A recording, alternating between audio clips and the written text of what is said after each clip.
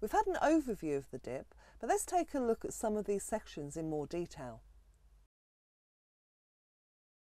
Now we're going to pair our phone to the Bluetooth, so bring up the DIP and scroll down to the phone section.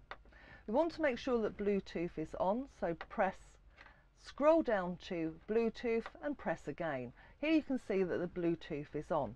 So exit using the return button, press once and scroll up to search for phones. At this point, make sure that your phone's discoverability is on. It's found my phone, it's paired to it, so I press, the Bluetooth is connecting to my phone,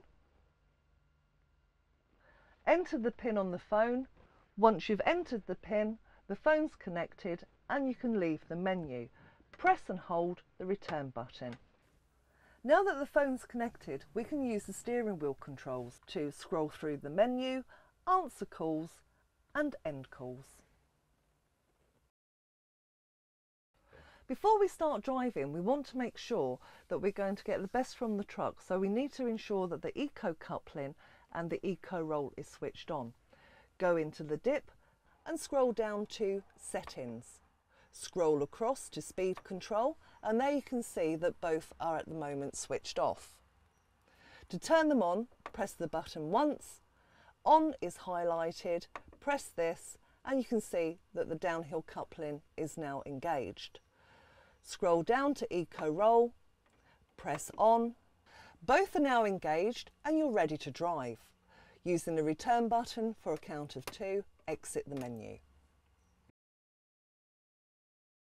At the moment we're displaying kilometres and I want to put it into miles, so I'm going to go into the DIP and scroll down through to settings.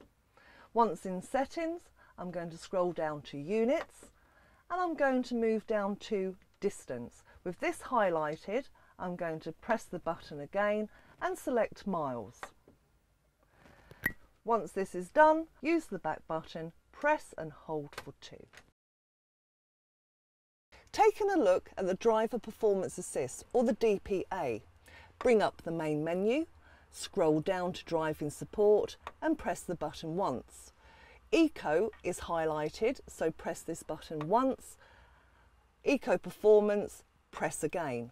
And there you can see your total of your efficient driving, anticipation, efficient braking and average fuel. And we'll be using this system out on the road. To clear any previous score, simply return back to Eco Performance and scroll down to Eco Settings. Press the button once. Scroll down to Reset Eco Driving. Press the button. Scrolling back to Yes. Economic driving is reset. Using the return button, go back to Eco Performance and there you can see that all the values have reset. Enabling the night mode reverse, bring up the main menu and scroll down to settings. Scroll down to dim settings and there you can see the night mode in reverse. This is highlighted, press the button again and select on. And we'll be looking at these features in more detail in our nighttime driving section.